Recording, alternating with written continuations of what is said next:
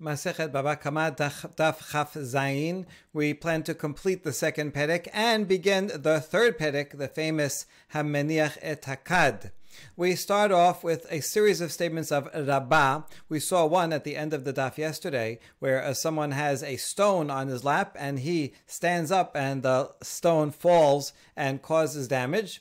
And so now we're going to see a few more statements of Rabbah about interesting cases. Amar Rabbah zarak keli merosh hagag uba acher ushvaro b'makel patur. Mai ta'ama mana tebira tebar.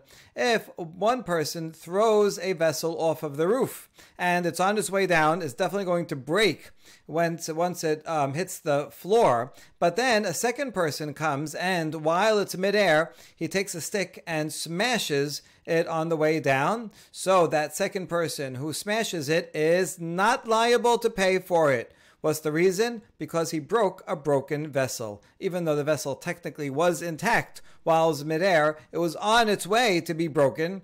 And so the first person that threw it off the roof is liable because he threw it off the roof and it was definitely going to break.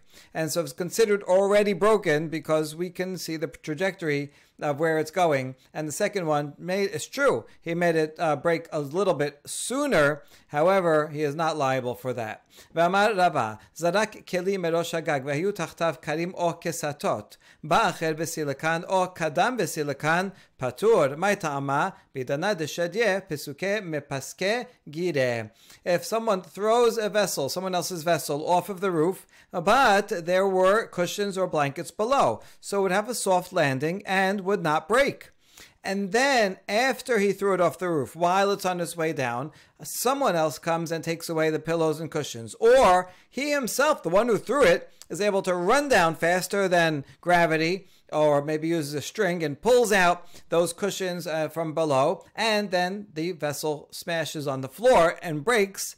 The guy who threw it off the roof is not liable. What's the reason? Because at the time that he threw it, he didn't do anything that would cause it to break. It was the same as someone who shoots an arrow and the arrows were stopped. Meaning, if I shoot at a target in a safe way and it's going to hit the target, and then after I shoot, someone removes the target and then it breaks something behind it.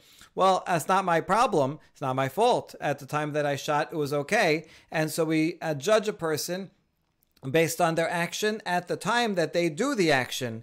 And if that would have been fine, then the person is not liable. This would have hit the cushions and would not have broken. So the guy who threw it off, it's not his liability. Ve'amar Rabba, zarak tinok merosh hagag uba acher v'kibelo b'saif. I'll remind you that these are only theoretical. Do not try these examples at home. If someone throws a baby or a child off of the roof and it's going to hit the floor and break something or die, it's bound to die, let's say, and then someone else comes and receives this baby on a sword, and it gets impaled on his sword and also dies. Now, who is responsible? The guy who threw it off the roof. He threw a baby off the roof, and such that it was going to die once it hit the floor. So it sounds like he should be responsible. On the other hand, the guy that came swooped in there with a sword sticking up to catch the baby on the sword and thereby killing it a little bit sooner, maybe he should be liable. Well, who's liable is a machloket. Pilukta de Rabbi Yehuda ben Betera ve'Rabbanan de Tanya. Hiku asara ben Adam ba'asara maklot ben bebat achat ben beze achar zeh kulan peturin. If there are 10 people that hit someone, a victim, with 10 sticks and the victim dies, it doesn't matter whether they were all hitting him at the same time or if they did it serially. Each one person came after the other and hit him. In both cases, they are all not liable because the person died from the collective blows and wounds from all 10. No, you can't single out any one person who is exclusively responsible for killing him. And therefore, according to Rabbanan, we would apply apply that also to the case above. One guy threw the baby off the roof, and so that this partially was going to kill him, and if he did that alone and nothing else happened, he would be liable. But then someone else came and added another factor of the sword, but the sword by itself would not have killed him if someone didn't throw him off the roof. And so each one by themselves are not fully responsible, and therefore they are both exempt from capital punishment for killing him. However, Rabbi Yehuda ben Betara omer bazeh achar zeh acharon chaya mipnei shekereb mitato. Rabbi Yehuda ben Betara agrees that if they all are beating him at the same time and he dies, then they are exempt. But if it's one after the other, then the last one that beats this victim is liable because he's the one that brought his death closer. If you left him alone, maybe he would have survived from the first 9. Maybe he would have died after a while. But this guy, the last one, is the one that actually caused the death. And the parallel here would be that even though the first guy threw the baby off the roof and would have died, nevertheless, it's the guy who's holding the sword up and catching the child on it brought the death closer. So he's the immediate cause of death. And therefore, that guy would be liable. A similar case where if someone threw the baby off of the roof, and then my ox came and received the baby on its horns. It caught the baby on its horns, but it was impaled and died. Piluktat Rabbi Ishmael beno shel Rabbi Yochanan ben Beroka v'Rabanan detanya v'natan pidyon nafsho deme nizak. Rabbi Ishmael beno shel Rabbi Yochanan ben Beroka omer deme mazik. So this case would be subject to another machloket between these two Tanaim and between the Rabbi Yochanan, between Rabbi Ishmael and Rabbanan, as follows. The pasuk says regarding a person, if my animal kills someone, I pay ransom, and it says he, the owner of the ox, has to pay ransom for his life. Now, it's not clear who's the pronoun his referring to. If it's the immediately preceding person mentioned, it's the one that pays. That's the owner of the ox, would have to pay for his life. So that sounds like it's talking about his own life. And that would be the opinion of Rabbi Ishmael ben Beroka, who says, Demeh mazik. That would make sense that when we understand it as redemption for my life, really, I deserve the capital punishment. Even though I didn't kill the person directly, but rather through my ox, nevertheless, that is my ownership, and I should have been more careful. And so really, I deserve the death penalty. Instead, I'm going to pay a redemption for my life, what my life is worth, and therefore we pay according to the monetary value of the owner of the ox that kills. However, Rabbanan say, no, nafsho is deme nizak, the one that was killed, which also makes sense. If I killed, depending on if I killed a child or an adult, or so depending on the age and all that, it's the monetary value of the victim that was killed, because there's an element of compensation here. If it's a person of greater value or lesser value. Therefore, how does this apply to this case? This child who was thrown off the roof on the way down, how much is that child worth? 0. It's going to die.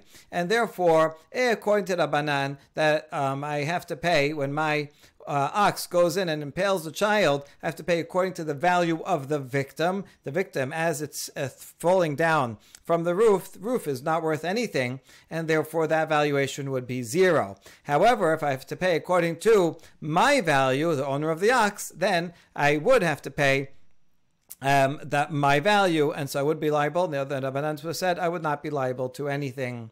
All right, ve'amar Rabba. Nafal merosh hagag v'nitka be'isha haya b'arba'a devarim u'be'yivimto lo kana. How am I going to explain this case? A guy falls off the roof, and I don't know, I guess for some reason he's not wearing any clothes. And there's a woman down on the floor, lying down, and quite amazingly, he lands right on her and performs an act of intercourse. He doesn't mean to, just that's the way he fell. Perfectly and penetrates her now and causes her damage. He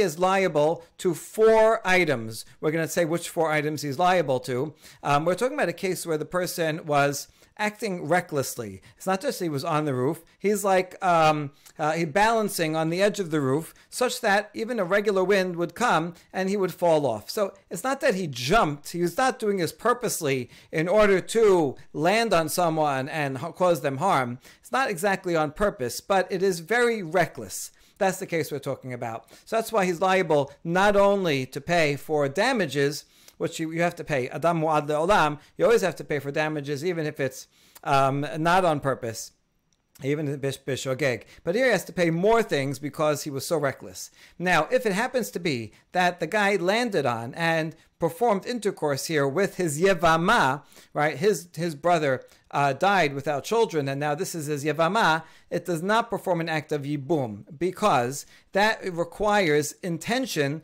that one is having relations. Even though yibum can be done against her will, so that's true. But here it's even worse than that because it's not even with anyone's will. He did not intend to perform an act of intercourse with her. It just happened by accident, and so that wouldn't work. Yibum would work, for example, if he had in mind that he was having relations with someone. He just didn't know that this was the Yevama. He thought it was someone else. It was nighttime. That Yibum would still work because at least he knows he's doing an act, whereas here he's not intending to have relations at all. Okay, so he does not acquire her. Now, regarding the payment, what does he have to pay? Chayav benezek, besar, beripui, beshevet. He has to pay for the amount of the damages, which is a person always has to pay for anything, even shogeg. I'm not honest, but even if it's by mistake. So certainly for that, he has to pay for her pain, for her medical costs, and for the loss of her livelihood. However, that's only 1 nezek plus 3 of the additional ones, but not all 4. Aval boshet lo. He does not have to pay for her humiliation as a result of this incident. Because humiliation, one only has to pay when he intends to cause injury to the person. Now this guy, he fell off the roof. It's true he was being reckless and therefore he has to pay for the other things, but he did not intend to humiliate her. He actually did not even intend to cause her damage directly. It's just that he did it very recklessly. And therefore, Boshet is different from the other 3. ואמר רבה, נפל מראש הגג ברוח שאינה מסויה והזיק ובייש, חייב על הנזק ופטור ב4 דברים. ברוח מסויה והזיק ובייש, חייב ב4 דברים ופטור על הבושת, ואם נתהפך, חייב אף על הבושת. And so Rabba, this is actually a good clarification for the case before, subdivides the case and explains.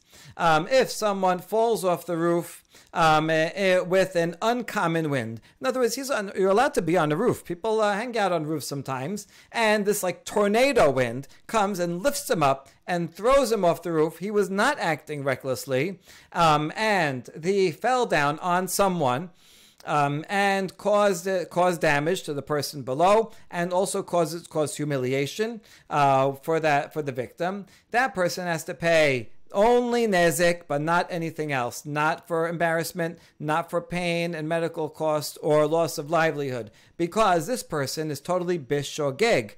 They were just sitting there minding their own business on the roof. Now it's a little bit dangerous on the roof. I mean, maybe you should realize that it's kind of windy, there's a storm, and this is a little bit dangerous. So it's true, it's negligent, but it's not honest, and it's shogeg. It's not on purpose, and it's not reckless. Therefore, this is the case where he would have to pay damages, but not the other 4 items. However, if he is blown off by a common wind, in other words, he's sitting right at the edge, or standing right at the edge, practicing his balance technique, and just a regular wind comes, that person is quite reckless. That's the case we were talking about previously, and he caused someone damage and embarrassment. He has to pay only 4 things, meaning damage, and the other 3 payments, but not boshet, as we just said. For embarrassment, you don't pay unless you have you are damaging causing damage on purpose. However, let's say the guy on the way down, he's an expert skydiver, and he realizes that he's going to hit the ground without a parachute, and that will be bad. And so he's able to do a tumble sauce midair so that he can land on a person instead, who is a lot softer to land on. And so that would be good, a benefit for him. In that case, it's not just that he fell by accident, he is purposely directing his fall to land on a person, and that will definitely cause that person damages. In that case, the faller off the roof has to pay damages and all for other payments, including humiliation, because this is intentional, even though he's maybe doing it to break his fall or whatever, but nevertheless, he is acting with intention to cause damage, to damage that person on the below, and therefore has to pay everything. De Tanya, how do we know about this distinction that humiliation is different from the others, that I only pay humiliation if I intend to cause damage? Detanya, mimashma shenemar v'shalcha yadaha. Eni yodea shehazika, mato modoma shehazika. Regarding the pasuk of when there's two men fighting, and then the wife of one of them comes and intervenes, and she sends her hand and grabs the other guy's private parts. We ask, why do you have to know? Why do you need both statements? If it says, it could have just said, "Shalcha yada bimbushav," she sends her hand to his private parts, and I would know what's going on. Why do you have to say, and also that she grabbed hold of them? Why do you have to say that? To teach. Lomar lecha kevan shenitkaven lehazik af al pi shelo nitkaven levayesh. This teaches that she will have to pay because she had in mind to cause damage, even if she didn't have in mind to humiliate specifically. So her intention primarily is to stop the men from fighting. And so that's Shalcha Yada. But she knows that by doing this act, it is going to cause damage. This is the Hechezika. So she has to pay all payments, nezek plus all four, including embarrassment, even though that wasn't her primary purpose to cause him embarrassment, but because she knows that it's going to cause injury, and that will include humiliation, so you have to pay all of them. So that's the source that if one does not have in mind to cause damage at all, then you don't pay boshet, even if it's reckless. But if you have in mind to cause damage, even if you're not specifically having in mind to cause humiliation, nevertheless, you do have to pay for the humiliation. Ve'amar Rabba, hiniach lo gachelet al libo umet patur, al bigdo v'nisraf hayav. If I go and I put a coal on top of someone's chest, on their heart, and it burns through and kills them, and they die, I am not liable, because that person should have taken it off, right? If someone puts a coal on your heart, you're going to move it, right? Even first of all, it's going to hurt. You're probably going to move anyway. But even if, let's say, I don't know, you're under anesthesia or something, and you see it, you're like, oh, that sound looks like a dangerous thing. I better move it. So therefore, I am not liable, even though I did something that caused your death, because you could have done something to remove it. However, if it's a case I don't put it on you, but I put it on your clothing, not while you're wearing it. You have a coat there on the floor, and I put a hot coal on it, and then it burns the entire thing. I am liable, even if you're standing right there, and you could have put out the fire. You could have removed the coal, but you decided not to. I am liable because it's not your responsibility. You don't have to move it. If I do something that causes damage and you don't move it, there's a difference between your life, where I'm not liable, and your property, where I am liable. Amar Rava, Tarvaihu tenanhi. Rava, student of Rabbah, says both of these laws we can derive from a Mishnah. Al libo ditnan. The law regarding the coal is from this Mishnah Masechet Sanhedrin. Kabash alav letoch ha'ur or letoch hamayim. Ve'no yachol la'alot misham umet hayav.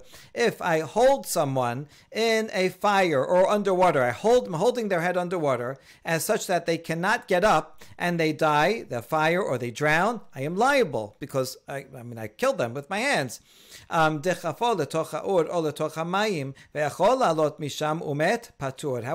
if I push someone into a fire or I push them into a swimming pool, but the person is perfectly capable of getting out, and the person for some reason decides that they're going to remain underwater, that's not my problem. It's a little bit my problem, but I'm not liable. And so you see, this is the same case as the coal. If I put something on a coal on someone who's tied up and they can't get it off, and then kills them, obviously I am liable. That's a direct murder. But if they can get out of it, even though I put them in that situation, and they don't get themselves out of it, then I am not liable. So that's where we learned the first one. Bigda, regarding the garment or property, ditnan kera et kesuti shaberet kadi hayav. Almenat liftor patur. If someone says, come and tear my garment, break my jug, and I tear their garment and I break their jug, I am liable. Why? Because the person didn't mean to say that I'm not going to pay for it. A person might be saying, go ahead, I dare you, break my jar. It means I'm still going to be liable, right? Break it, and you'll be liable. Or if I say, can I borrow your this glass? I want to break it for at the end of a wedding. It says, go ahead, break it. It doesn't mean the person said that I'm not going to pay for it, right? It says, yeah, you can break it, but you're going to pay for it. He never said otherwise, so therefore I am liable. The point is, even though the victim here is allowing it to happen, nevertheless, the one who does the act is liable. So that's the same thing as if someone puts my clothing on fire and I don't put it out. It's like saying, okay, go ahead. You want to put my clothing on fire? It brings you joy. So, okay, I'll let you do it, but you're still going to have to pay. However, if he says, do this on condition that you will be exempt from liability, right? Do me a favor. I want you to tear this, and you will not be liable. Then I am not liable for doing it. But maybe the person for some reason wants this thing to be destroyed. He doesn't like this vessel and says, I really want you to, can you do me a favor and break it for me? And don't worry, this will be on condition that you are exempt. And he does it, he is exempt. Ba'e Rabbah. Now that we know that halacha, we're going to try to apply it to a couple of last cases. Hiniach gachelet alev abdo mahu. If someone puts a coal on top of the heart, the chest of someone's slave. What about that case? Kegufo dame or kemamono dame? Is a slave considered like a body of a person, or is it like his property? So here, I put a coal on your slave. Now, if I put it on you and you left it and didn't take it off, so then I am exempt. And therefore, if we consider the slave also like your body, because he's also a human being and a person, and he could take it off, and he doesn't, and he dies, so then I would not be liable. Just like if I put on you, I would not be liable, so to your slave. We're comparing this human person to other human people where I'm not liable. Or a slave, on the other hand, is owned, and it's kind of like property. And in that sense, it would be like if I put it on your garment, and you don't take it off, where I am liable. So maybe when I put it on your slave and you don't take it off, or the slave doesn't take it off, and the slave dies, maybe I am liable because it's like property, right? Slaves have that funny dual definition. It's a human being, but it's also property. And if you say a slave is in fact like your person, like a body, and I am exempt because he has free will and he can see what's going on, and therefore he should react and remove the coal. Well, what if I put coal on your ox and then it kills the ox? What about that case? Do we say that, well, the animal should have removed it because it's going to hurt, or mostly it doesn't hurt, it doesn't feel it. Still, right? It could have removed it. You could have removed it, and therefore it's a live being and that has sentient and could have removed it, and therefore I'm not liable. Or do we consider an animal the same as clothing? This is simply property. It's a good question. After he raised this dilemma, Rabbah himself answered it. Hadar Pashta, abdo kegufo, shoro kemamono. We'll split the difference. A slave is like the body of a person. He can see what's going on, even if he doesn't feel it and doesn't feel hurt for some reason, or takes the pain, right? He can see that this is going to kill him, and therefore should take it off, and I am not liable. Whereas an animal, even though it has feelings, it can't think through, and if it's not feeling it and decides to leave it there, and the owner leaves it there, so then that would be like the owner leaving a coal on the clothing to say, well, yeah, it's going to be, the clothing will be burnt, the ox will be killed, but you did it, and so, I'll let you do it, and then you will have to pay after. Hazran alach kesad haregel. We now begin the third perek of Baba Kama. I think this is the first section of Talmud I ever learned back in 6th grade. Mishnah, Hammeniach et hakad b'shut harabim uba acher v'nitkal ba ushvara patur. V'im huzak ba lechavit chayav benisko. Someone leaves their jar in the middle of the street, which is not a good idea because, that's a dangerous place to leave something like that. And then a pedestrian comes by and trips on it and breaks it. The pedestrian is not liable to pay for the jar. Why'd you leave your jar in the middle of the street? That's not where it belongs. Whereas the pedestrian has the perfect right to walk wherever he wants in the public domain. And if the pedestrian not only stumbled and broke the jar, but he also incurred damage. He fell and he broke his arm. The owner of the jug has to pay for that. He was negligent, even reckless, in putting the jar there in the first place, and therefore the owner of the jar has to pay for damages incurred by the pedestrian.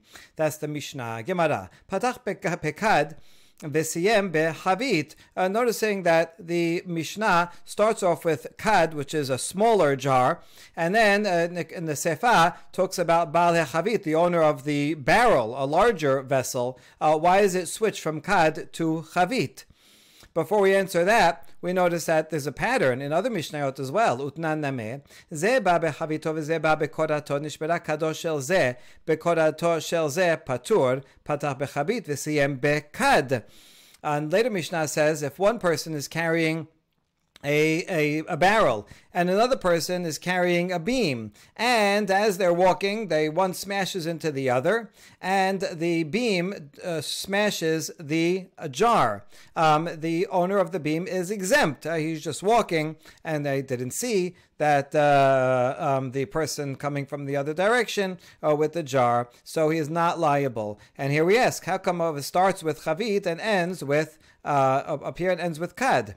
Another example, another Mishnah. Ze ba bechavito shel yain, v'ze ba bechado shel devash.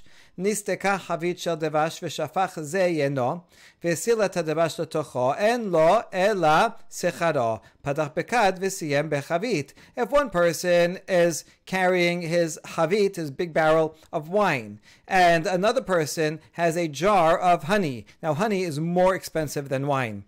And the chavit, now it switches from kad of devash to chavit of devash. His barrel of honey, it gets a hole in it, and all his honey is pouring out of the hole. He's losing it, and so this is really bad. The other guy, who's very nice of him, he pours out his wine, so in order to empty out his vessel and save the honey, since the honey is more valuable. So now the owner of the wine says, listen, I poured out all the wine to save your honey. Can you pay me for the wine? The answer is no, he does not. The owner of the honey does not have to pay the wine. He does have to pay for his value in the trouble that he went through. Right? He had how long did that take? A half hour. So you have to pay him as a laborer for a half hour of hard work that he did in doing that to save the honey. But since he didn't ask, if he says, the owner of the honey says, hey, can you do me a favor and pour out your wine, right? I will pay you for it. Then yes, but if he did it on his own, the owner of the honey says, I didn't ask you to, so I'm under no obligation to pay you for the wine. I will only pay you for the work that you did. Okay, anyway, that Mishnah starts off with kad of devash and then continues with chavit shel devash. So all these cases, why does it interchange the words? Amar Papa, hainu kad, hainu chavit. Papa says a kad and chavit are actually the same thing. They can be used interchangeably, or at least in some places they're used interchangeably. They're different words, and so some people might use them in a different to apply to a smaller and bigger one, but the Mishnah is assuming that they are interchangeable. If so, what does that teach us? Still, why not be consistent? What does it teach us by using different words? It makes a difference for buying and selling. If I say, can you sell me a jar, a kad of honey, and then you give me a chavit, or the other way around, I can't come and say, you broke your word. We had a deal that you were going to go and get a kad for me and bring it here, and you brought a chavit instead, or the other way around, and therefore the deal's off. You can't say that because kad and chavit are interchangeable. I mean, of course, if one's bigger and you bring more of that, I'll have to pay for the contents. We're not talking about that. We're just talking about the definition of the sale, right? I asked you for this, you gave me something else. No, this is the same thing. Now, what circumstances would we say that kad and chavit are interchangeable for commercial purposes? If you're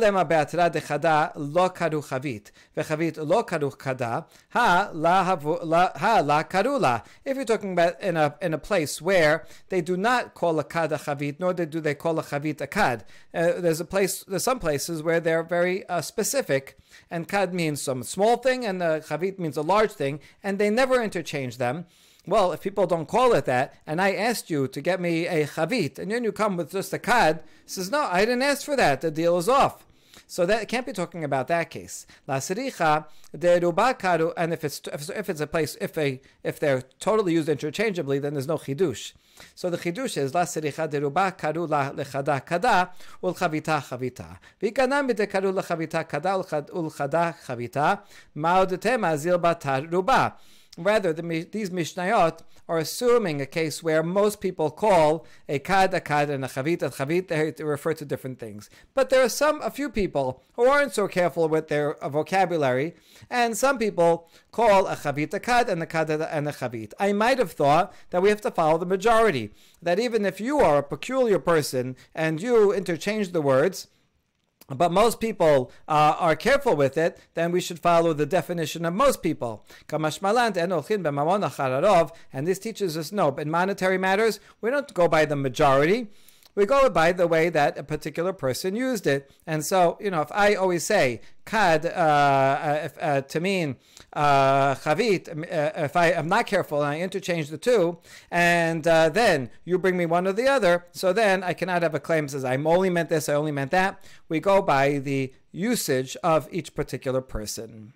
Ba'acher v'nitkal ba'ushvara patur. Amai patur iba'ele la'ayune umezal. Here we have a really fundamental question. The Mishnah said that if the pedestrian comes and trips over the vessel and breaks it, the pedestrian is not liable. Why is he not liable? A person should examine where he is walking. You're supposed to look where you're walking, even though you're in the middle of a street. And yes, you have a right to walk there, but you can't just walk with your eyes closed, bump into things, cause damage. That's not responsible. You have to look at where you're going. There's a barrel in the middle of the street. You're supposed to see it. Now, even though the person that put the barrel there is also at fault, okay, he had to rest a little, he had to go to the side, he had to get something. This happens, right? So there is a responsibility of a pedestrian to watch where they're going, and therefore the pedestrian really, morally, should be liable. This is a really good question. Amri debe Rab Mishmeh de Rav b'memale reshut Rabim kula haviyot. Shmuel amar ba'afela shanu. Rabbi Yochanan amar bekeren zavit. And so now we have three Amoraim who are going to limit the application of the Mishnah. Rav says that we're talking about a case where the owner of the vessel doesn't just have one vessel, but many vessels, and he fills up the entire street with barrels, such that there's no way for the pedestrian to walk. So, does he have a right to do that? Obviously not. A pedestrian has a right to walk. He sees that the entire path is full of barrels, so he just walks and smashes as he walks. And he's permitted to do that because he has a right to use this as a thoroughfare. That's when when he smashes them, he is not liable. Shmuel says another scenario, we're talking about when it's dark out. So you came and you put your jar in the middle of the street in the middle of the night.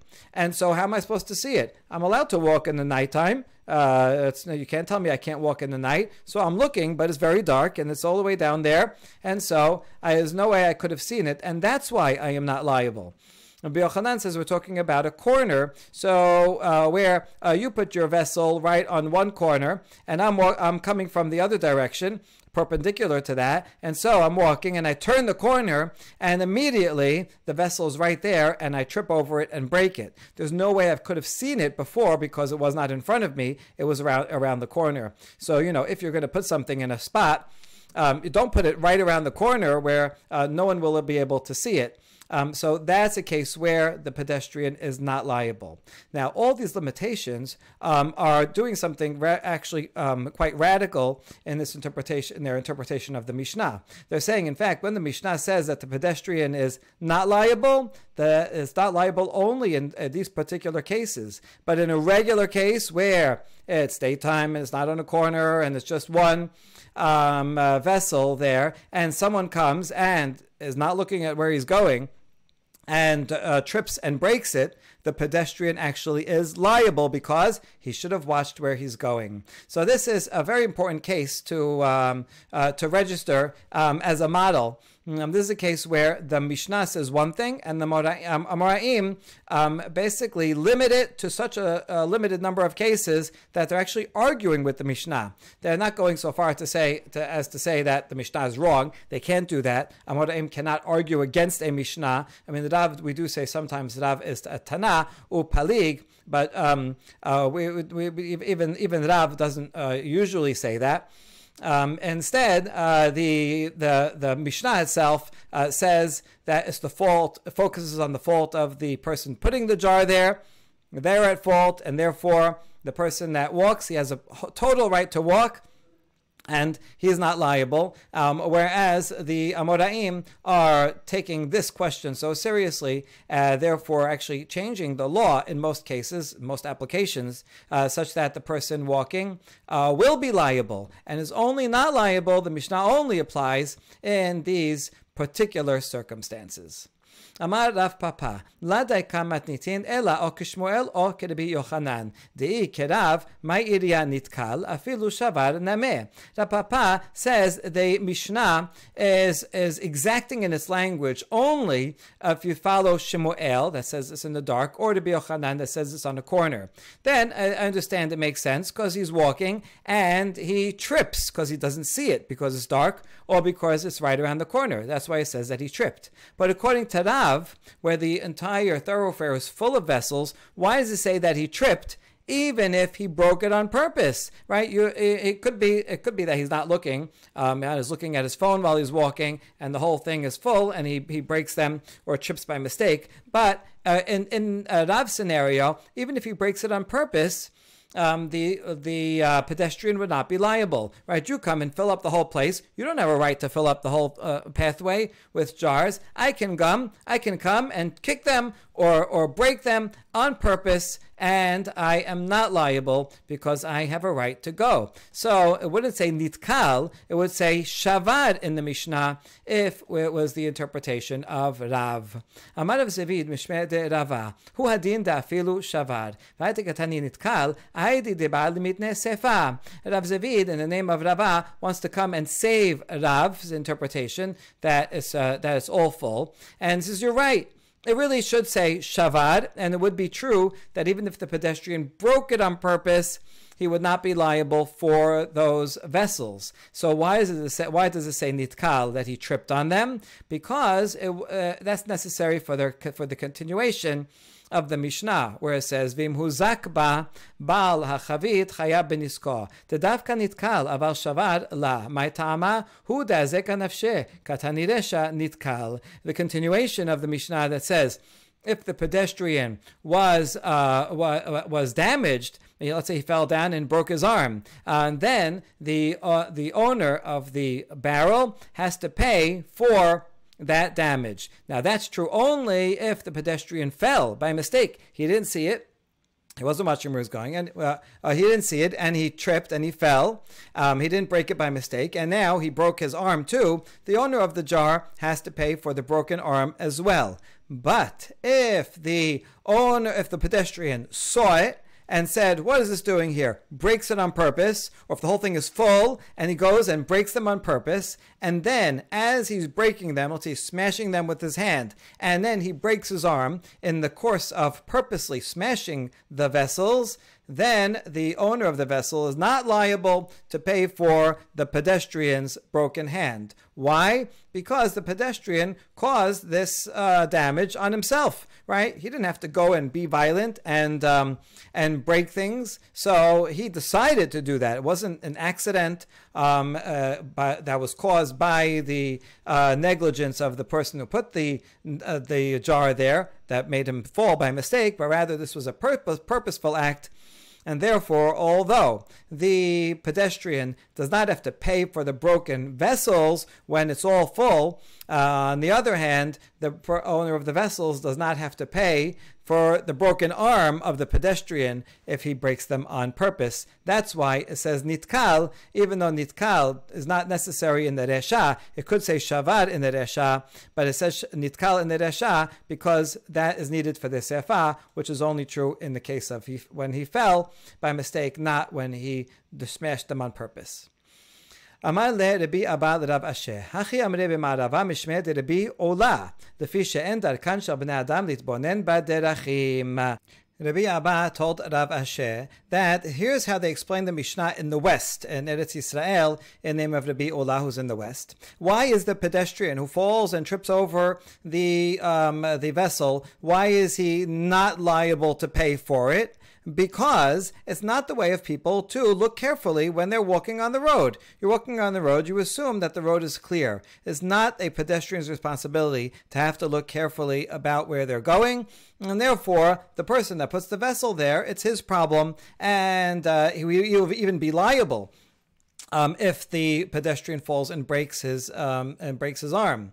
And this explains the Mishnah. In other words, in the West, over here, they do not give the limitations that we saw above by Rav and Shemuel and Rabbi Yochanan. Rabbi Yochanan is actually also from Eretz Yisrael, so we see that even within Eretz Yisrael, there's a machloket about it. But anyway, this group of three rabbis of Bavel and Rabbi Yochanan, they basically disagree fundamentally with the assumption of the Mishnah, and they think that the pedestrian does have to watch where he's going. That's exactly what it says here. And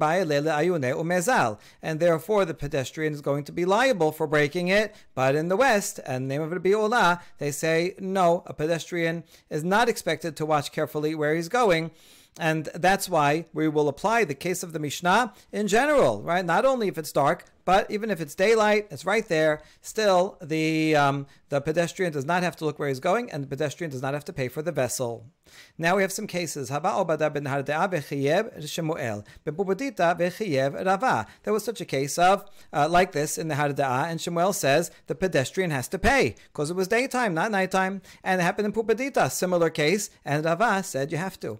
Now Shemuel, we understand, he's following his interpretation, as we said before, that the Mishnah is only talking about a case of at night, but if it's in the daytime, then the pedestrian has to pay. But does Rava follow the opinion of Shemuel? Rava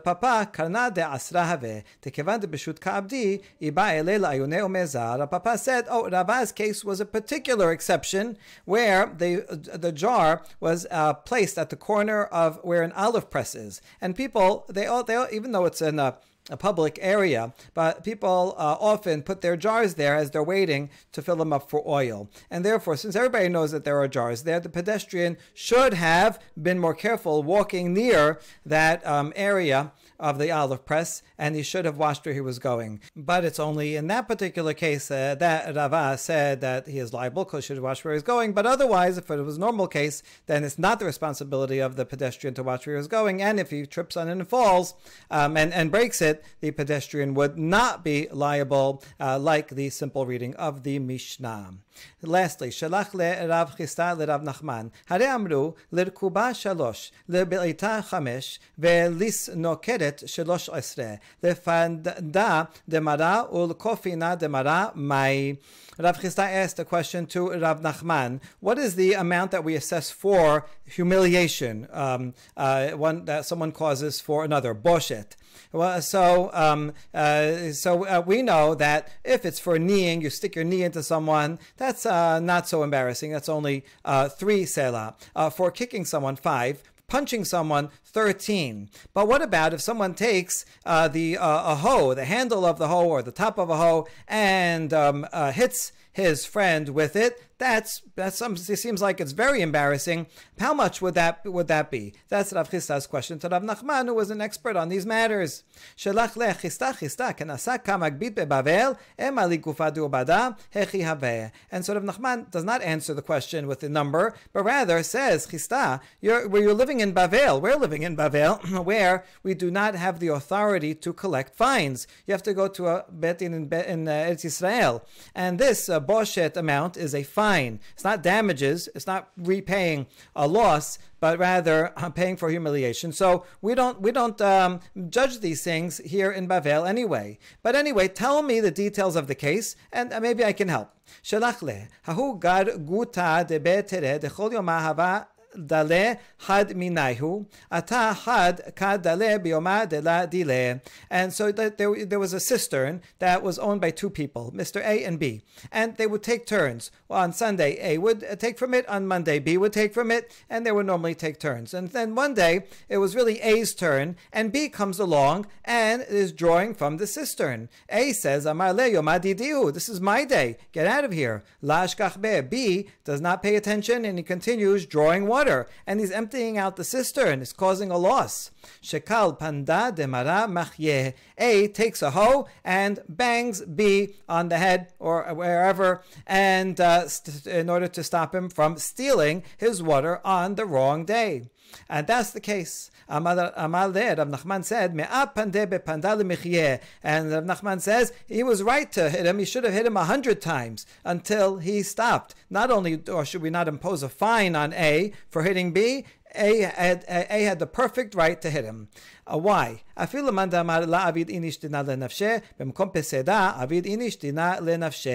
machloket whether you're allowed to take the law into your own hands. If someone is causing you a loss, can you go and grab it back, stop him, hit him until he stops? Are you allowed to do that in general? Well, it is machloket that we're about to see. But even according to the one who says that you cannot take the law into your own hands, if there's an immediate loss happening right now that I won't be able to recover, then everyone agrees that I can take the law into my own hands and I can stop the person from causing me injury. Titmar Rav Yehuda Amar La Avid Inishtina Lenafshe. Rav Nachman Amar Avid Inishtina Lenafshe. So Rav Yehuda in general says you cannot take the law into your own hands. Rav Nachman happens to be Rav Nachman who's saying this, says that in general you can take the law into your own hands. Someone's doing something wrong, you're allowed to stop them, right? They're taking something that's yours, you're allowed to stop them. And now, Hecha Deika Peseda, and Rav Nachman is saying all this, that when there is an immediate loss, that one person will suffer, that they won't be able to recover easily. Everyone agrees with me that you can take the law into your own hands. They're only arguing when there is no loss, no immediate loss anyways. It's something that you'll figure out later. Okay, you took this now, I'll figure it out later. Then you cannot take the law into your own hands. But here, this is immediate loss. He's taking the water from the cistern. That's good. It's going to dry up the cistern. This is a big problem. Now, in the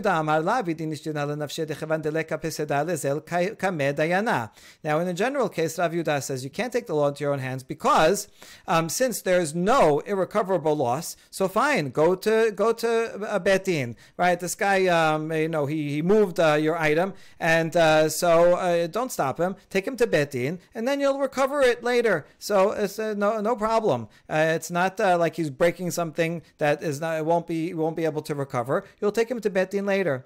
And Rav Nachman amar avid inishtina lenafshe dechevan de bedin avid la tarach. Whereas Rav Nachman says, no, a person can take the law into his own hands, even if there is not a immediate loss, because I don't, because he could say, I don't have to trouble myself to go to Beit Din. I have to go to Beit Din. We have to travel there. I have to hire a lawyer. I have to go take a whole day off to do this. It's a pain. No, I'm going to stop you from causing me harm now. And even though it's something that we could recover later, it's not my responsibility to have to go through the trouble. I can stop you already from now. Baruch Adonai Leolam. Amen ve'amen.